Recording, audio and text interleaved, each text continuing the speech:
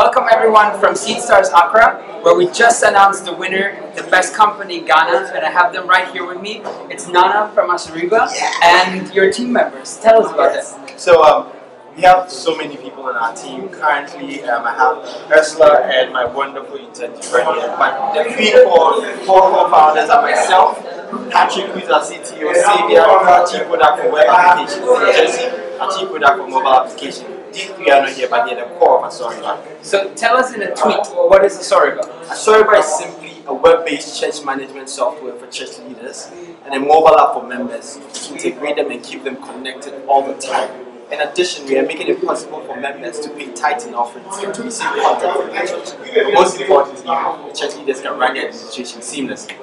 Cool, that's amazing. Tell us about your story. How did you come up with that? What's your background?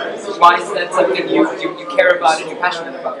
So first of all, I'm a Christian. My co-founders are. There are about 520 million other African Christians.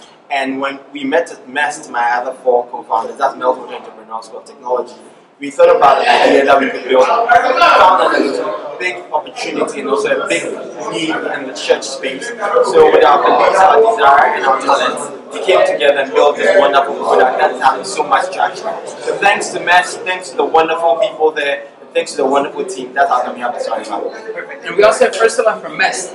What made you excited about them? What made you want to work with them? Well, first of all, it's the team. I mean, when you speak to Nana, he's so passionate about that. There's so much knowledge about the industry itself, and he's a very charismatic presenter and super talented, so it was an absolute no-brainer to work with that team and mentor them through the pitches and just see them really, take it off. So I look forward to seeing what the next 6 months will bring in terms of revenue, and I think only good things on the horizon.